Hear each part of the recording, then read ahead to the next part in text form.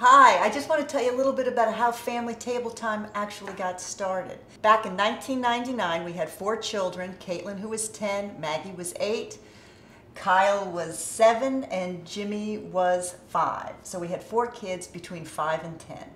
And we were very successful. And Neil was offered an opportunity to move our family from Chicago to go to Connecticut.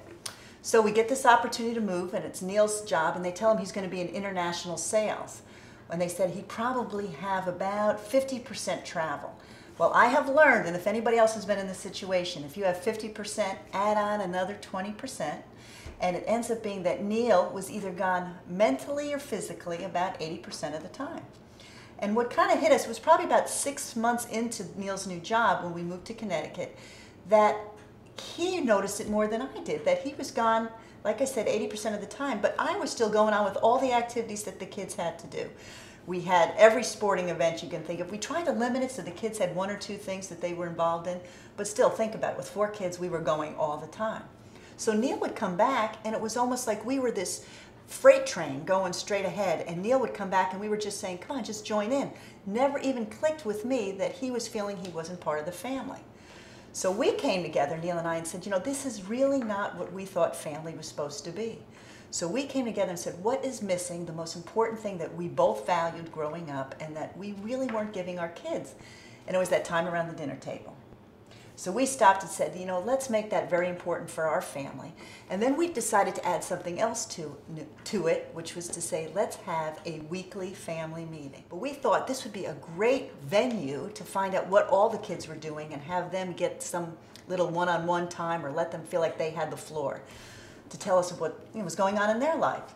So we decided to have a family meeting once a week after this special dinner. And we wanted to have as many dinners together as possible, or meals, but once a week have a family meeting.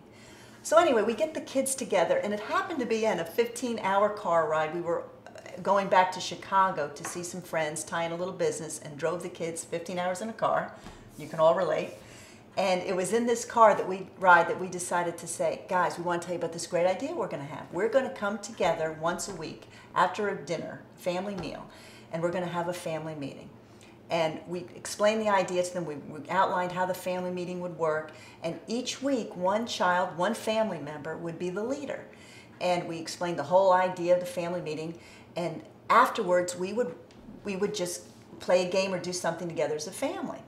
Well, it was Caitlin, who was 10 years old at the time, and she said, Mom, you know how Thanksgiving we have this special tablecloth where we write down what we remember from that past year? Why don't we create something that we could write down a memory of what's happened to us that week? So we thought, what a great idea.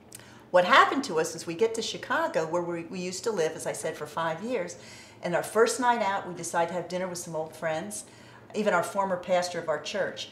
And we're sitting around the table, and we just happened to mention this idea, and I'm telling you, it was like deer in headlights. These guys looked at us and go, we need this, we want this. And within a week's notice, we were there for a week, our pastor said, you know, I know at least 70% of the families I deal with would just love and need this idea. Why don't you create, you know, you have a trust bank here, why don't you bring some people here together to try and test this idea out? So that's all we needed to know. When we brought these families in, we said, we want you for 45 minutes. And we took the kids off to the side, and we gave them this huge sheet of butcher block paper, and we asked them to write down their favorite family activities. And we kept the parents, and we said, look, this is what we wanted to do. We want to see if you will commit to having at least one meal together each week. And if you could do that, then we want you to have a weekly family meeting following that, one time. And then we talked to them about how to do our family meeting. And every time we talked to these guys, we laid it all out, and each one of the family members said that they would do it. We went back home, and we shared this idea, or started this whole process with our family back in Connecticut. And I got to tell you, our family went from a level, if you want to do levels 1 to a level 10, just by committing to 1 day a week at the dinner table. And you know what? Once we found out that we did it once, everybody wanted to come to the table every night. So our dinner table became so much more of an important place for our family. We would have our leader, we'd go through our family meeting, and everybody would be on board.